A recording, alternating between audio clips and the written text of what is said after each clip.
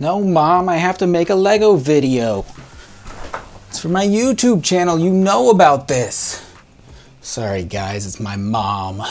Hey y'all, I'm Josh. This is Josh Builds Stuff. This is Josh Updates Stuff, and in this episode of Josh Updates Stuff, my parents are in town, or at least they're about to be in town. I wasn't actually yelling at my mom just then. That was for the internet jokes. This will be a very brief Josh Updates Stuff. One, because there's not a whole lot coming out in the Lego world, and two, because I've got to go pick up my parents from the airport. They're coming to visit very soon. I'm very excited about it. So the only real new stuff going on in the world of Lego is a few sets came out this week or got announced this week. One of which was the Seinfeld set. I bought this set. I built this set on a live stream. It's very cool. You can check out my live stream. There's already some reviews for this set out on the internet. I love Seinfeld and I love this set, and you will too if you also love Seinfeld and Lego. Also, there was a T2 camper van that was announced. I don't know when this is coming out.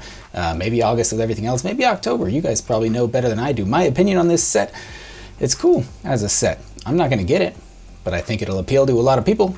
Not really me. We may have already talked about that one before. That van looks a lot like this van, which was made back in 2011. I think this is a worthy successor, and it's much bigger than that other set. Also, the set everyone's talking about, I'm talking about it, you're talking about it. It is the new UCS Republic Gunship. I'm still on the fence about this set at the time of making this video, but as you can see by this checkbox, I do want this set. That is without a doubt. I do not know if I want to pay $350 for this set. I'm still on the fence. Also, if you're not aware, Josh Updates Stuff is the show where I update you on stuff going on in the Lego world, and also stuff going on in my own world and in the world of Lego and all that stuff. We're on a tight deadline here today.